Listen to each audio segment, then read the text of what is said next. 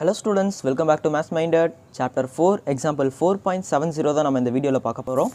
And it's me SSPR, வாங்க பார்க்கலாம். First of all, mathematical induction இந்த மாதிரி சம் எதாவது வந்துச்சுன்னா சம்மை பார்க்க பயங்கரமாக இருக்குது அப்படின்னு சொல்லி நம்ம விட்டுறக்கூடாது. ஏன்னா mathematical induction பொறுத்த வரைக்கும் நமக்கு வந்து ஸ்டெப்ஸ் இப்போ கொஸ்டின் பார்க்கலாமா? Using the mathematical induction, show that for any natural number n with the assumption I square equal to -1, அதாவது இந்த I square equal to -1 அப்படின்றத நம்ம ஞாபகம் வச்சுக்கணும். அதான் நிறைய பேர் மறந்துடுவாங்க.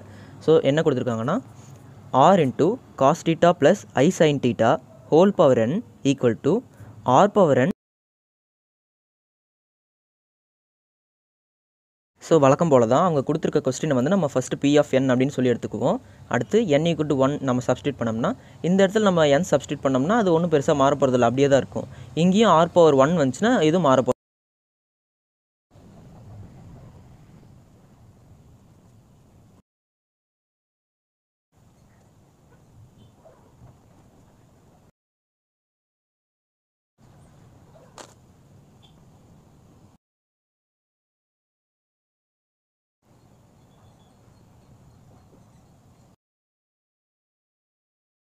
இந்த ஸ்டெப்பில் பார்த்தோம்னா இங்கேயும் நம்ம 1 சப்ஸ்டியூட் பண்ணணும். இது நம்ம 1ஆல் மல்டிப்ளை பண்ணாலும் ஒன்றும் ஆக போகிறதில்ல.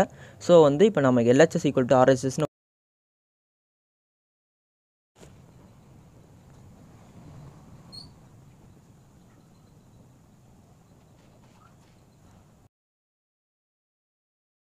Second step is assuming P of K is true. So இப்போ பாருங்கள் அந்த n வர 4 இடத்துல நான் K சப்ஸ்டியூட் பண்ணி எழுதியிருக்கேன். அடுத்து தேர்ட் ஸ்டெப்பில் நம்ம என்ன பண்ணுவோம்னா டு ப்ரூவ் அப்படின்னு சொல்லிட்டு, அதாவது P of K plus 1 is true அப்படின்றத நம்ம ப்ரூவ் பண்ணணும். அதாவது இந்த K இருக்க இடத்துக்கு பதிலாக நம்ம K plus 1.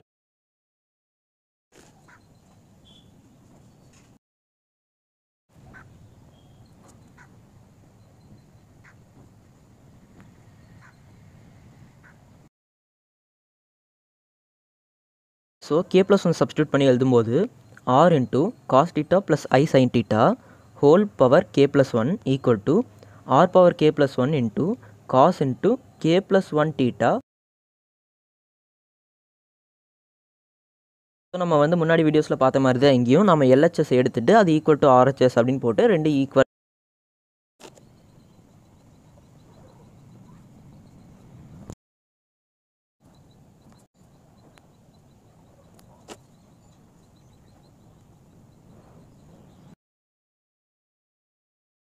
ஸோ இப்போ இந்த ஸ்டெப்பில் பாருங்கள் நான் வந்து LHS மட்டும் எழுதியிருக்கேன். அண்ட் இந்த K plus 1 ஹோல் பவர் அப்படின்னு இருக்கிறதுனால இது ரெண்டுக்கும் தனித்தனியாக எழுதியிருக்கேன்.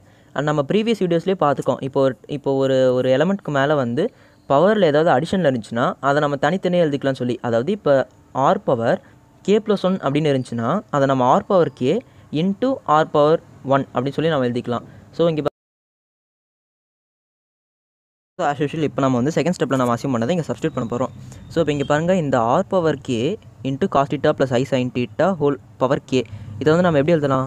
R into cos theta plus I sin theta whole power Kன்னு எழுதலாமா? அதை தான் நம்ம வந்து செகண்ட் ஸ்டெப்பில் அசியூம் பண்ணோம். இந்த பாருங்கள் R into cos theta plus I sin theta whole power K. So அப்போ நாம் இதுக்கு பதிலாக இதை நம்ம சப்ஸ்டியூட் பண்ணிக்கலாமா? ஸோ இப்போ நான் சப்ஸ்டியூட் பண்ணுற பாருங்க.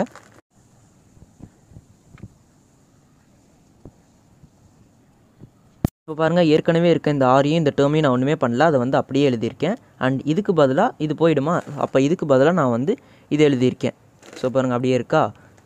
R into R power K into cos K theta plus I sin K theta into cos theta plus I sin theta. இந்த ஸ்டெப்பில் வந்து இந்த R into R power K அப்படின்றத நம்ம எப்படி எழுதலாம்னா R இன்ட்டு K plus 1 அப்படின்னு எழுதலாமா? முன்னே நம்ம அப்படி தான் பிரித்தோம். ஸோ அப்படியே வந்து நம்ம எழுதிக்கலாம். அண்ட் இப்போ வந்து இந்த ரெண்டு டேர்மையும் நம்ம வந்து மல்டிப்ளை பண்ணோம்னாவே ஆன்சர் முடிஞ்சு போயிடும்.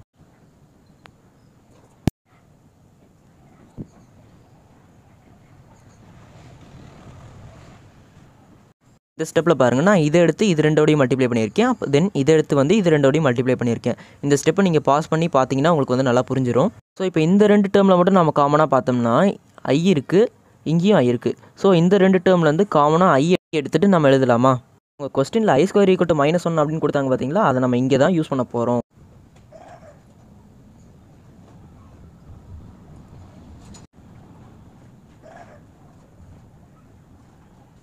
இப்போ பாருங்கள் நான் இந்த ஃபர்ஸ்ட் டேர்மை வந்து அப்படியே எழுதியிருக்கேன். அண்ட் இந்த I ஸ்கொயர் வந்து -1 அப்படின்றதுனால இங்கே வந்து மைனஸ் வந்துடும். ஸோ இதை நான் தூக்கி இந்த இடத்துல எழுதியிருக்கேன். இதை வந்து இந்த பக்கம் ஐயை காமனாக எடுத்துகிட்டு ஸோ இங்கே பாருங்கள் ஐ இல்லாமல் மீதி இடத்தையும் இங்கே ஐயை வந்து காமனாக எடுத்து எழுதியிருக்கேன்.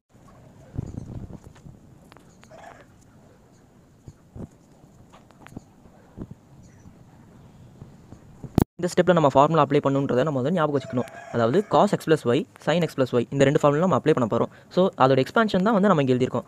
cos x × cos y minus sin x sin y. So பாருங்கள் cos x cos y minus sin x sin y. இங்கே எக்ஸ்ன்றது k θ, yன்றது θ.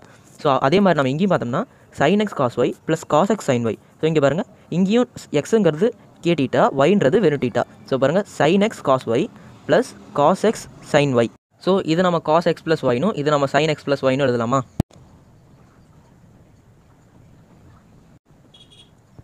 x வந்து k θ அண்ட் y வந்து θ அப்படின்ற பட்சத்தில் நம்ம இந்த ஃபார்முலாவில் அப்ளை பண்ணோம்னா r⁴k + 1 into cos k θ + θ plus i into sin k θ + θ அப்படின்னு வருமா? இப்போ இதிலேருந்து நான் θவை மட்டும், அதாவது இந்த டேர்ம்லேயும் θ இருக்குது, இந்த டேர்ம்லேயும் θ இருக்குது. ஸோ நான் θவை மட்டும் தனியாக எடுத்தேன்னா இங்கே k இருக்கும் ப்ளஸ் இங்கே 1 இருக்கும்.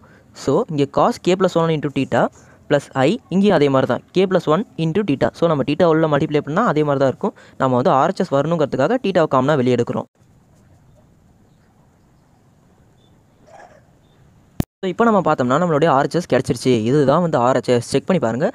ஸோ ஈக்குவல் டு நம்ம RHS அப்படின்னு எழுதிட்டு therefore P of k + 1 is true and P of n is true for all n belongs to natural number அப்படின்னு சொல்லி நம்ம எழுதிடலாம். By principal of mathematical induction அப்படின்றது எழுதணும்.